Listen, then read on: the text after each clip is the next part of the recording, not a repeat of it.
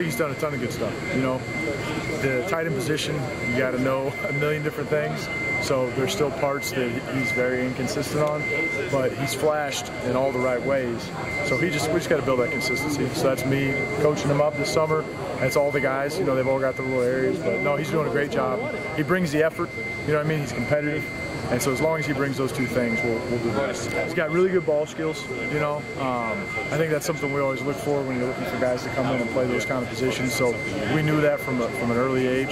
And now it's just putting him in position to go out and make those plays. So as long as he's got the want to, you're right, he's got all the talent to do the right thing. Yeah, definitely. I mean, just kind of as the year went on, just gaining weight and learning new things from the older guys, it's really helped a lot. And I think this spring ball has been huge for me, just being able to come in and work on things. And one day I have a bad rep, and I can really come back and focus on it.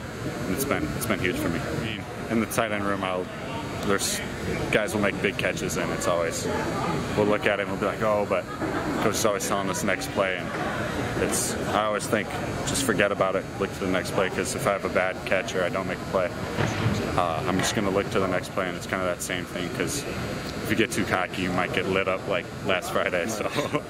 I think based on his playmaking ability, I see someone that has earned reps in the fall, and his ability to contribute to the team will be based on his consistency.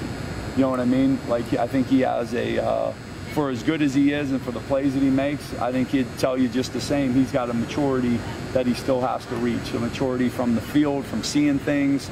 You know what I mean? Just fighting through things at the time, you know, being that physical presence each play. But as a young player, watching him spark and shine and do stuff, really, really excited. Again, he's gotten such great reps this spring that he's going to have a great opportunity to say, okay, here's who I am as spring ends. Who do I want to be when I walk in the door in fall camp, right? And I think he'll take a great step there. I think it's a great chance for him to feel all those pressures of being in there, you know what I mean, and go, okay, now I'm going to have to get this done. What do I need to do in this period of time? So I think it's been a great spring for him.